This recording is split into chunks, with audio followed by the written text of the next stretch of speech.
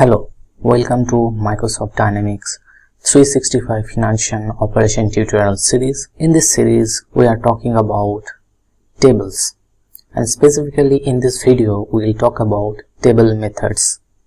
So first, we will know about what is table method and why table methods are used, examples of table methods. So without wasting time, let's start. So first we will know about what is table methods. So in this screenshot you can see that there is an employee table, and in the node section you can see there is a node called methods. You already know about that tables are mainly two types. First one is standard table and second one is custom table.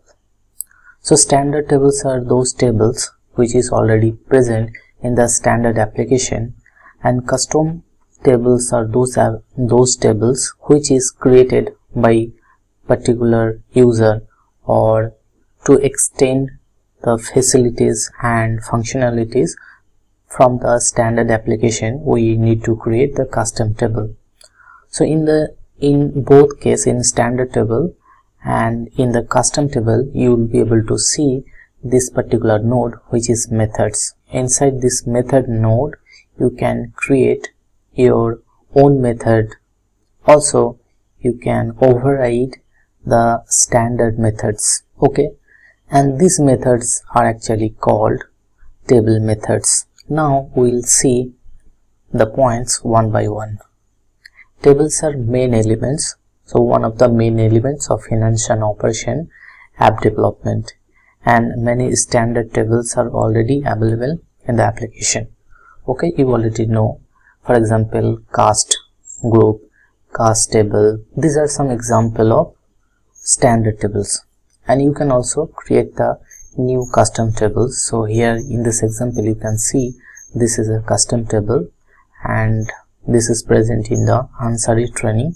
For this training purpose I have created this model, and it is present in the bar layer. So this is a custom table. In the second point you can see that each table has methods. Okay, so for example, employee table has a method modified field. So this particular field is a standard field method, modified field method, which is overridden. Each table has method which can be classified as a standard methods or custom methods. So this particular modified field, this is a standard method. This is overridden from the common base class. If there will be any custom table and if there will be a custom method, then super should not be called, but in case of a standard table it must have a super call, and this super call will call the base class methods, and this call to run the framework logic or to call the standard code or standard framework business logic code. And this requirement also apply to the custom tables because they are derived from the same base type. But in the method section, if in the custom table you are also overriding, if you are overriding the base class method, then in that case that particular method should contain super method. Otherwise, if you are not overriding any standard method, then there should not be any super call. And I'll show you each and every point how this call actually happens and why it is important. If you already have the concept of inheritance in X++ programming language, then it will be easier for you to understand. So to understand this particular override concept, you can see our inheritance video, then it will be easier for you to understand this concept. And in this point you can see that you can extend the existing table method and include the code by using the chain of command. So if you want to write additional code and if you extend the table methods for functionality improvement, and if you want to introduce new features, then you can use the chain of command. So If you don't know about the chain of command, you can see our chain of command video. It will be helpful for you to understand how table method can extend the existing table methods. Also, additionally, you can create table delegates to include code in an existing method, and this delegate should be subscribed to add functionality to an existing table method. So you can also see our delegate, how this delegate will work and how you can take the advantages of delegates. So I hope you understood the concept that what is table method. Now we'll see why these table methods. Now you'll understand why table method is important. So before that, if you want to know how we can override a particular method, if you will right click on the method, then there will be an option for override. Okay, and you will be able to see various methods. Now we will discuss about why table methods. The first point is saying that in Microsoft Dynamics 365 Financial Operation, table methods are used to perform a specific operation on table. So it will perform a specific operation on table, and they are defined within the table itself and can be called from any other object within the application. Okay. Next point is saying that table method can be used to perform a specific task like data validation, calculations, database operation. They are often used to combination with the form methods and the class method to provide the functionality to user interface and business logic of the application. So now I'll show you the example of table methods. So I already told that table methods are available for standard table. So here you can see example for the cast group and for cast table. For both table you can see the standard methods. Also there are many standard methods are available. You can see from those table also. So if we open the cast group table from the application explorer, you can see that here you can search from the application explorer and you can select the cast table and you can open it. And if you expand the method section, you will be able to see these methods are available. So these are nothing but table methods of the cast group. Also, if you'll open the cast table and if you'll expand the table, so you will be able to see these methods are available. So if you can see that there is a scroll bar, you can click here to see all the methods which is available for the cast table. So these two table is actually standard table.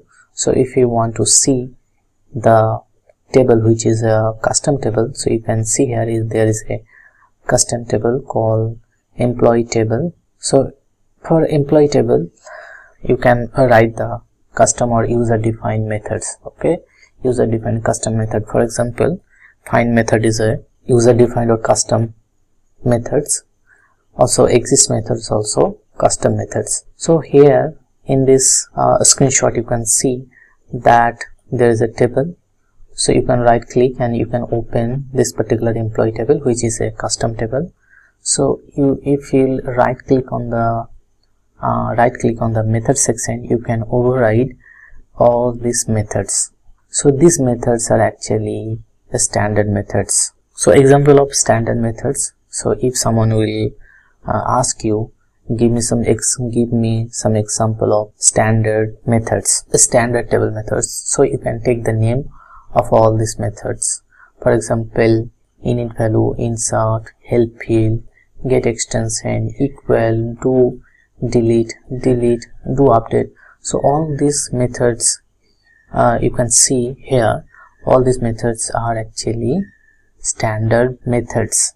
So you can override. Also in this screenshot you can see also insert method, merge method, also update, write, validate field, validate delete, and all these methods are standard methods and you can override.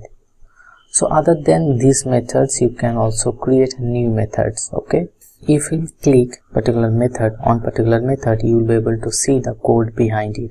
So how can you see the code? So if you click on this validate write or validate field or validate delete, directly you will go to the code. Also in other way you can see the code also. How? If you right click on the employee table, you will be able to see that one option is there, view code.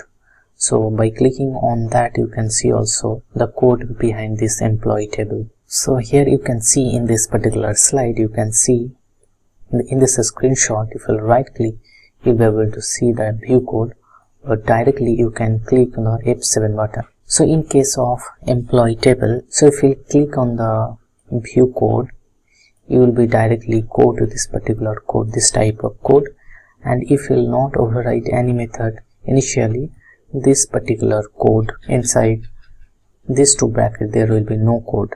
But if you will click on the override method, you will be able to see some code or that particular method inside this particular class. So for employee table, for each and every table, there is a class with same name.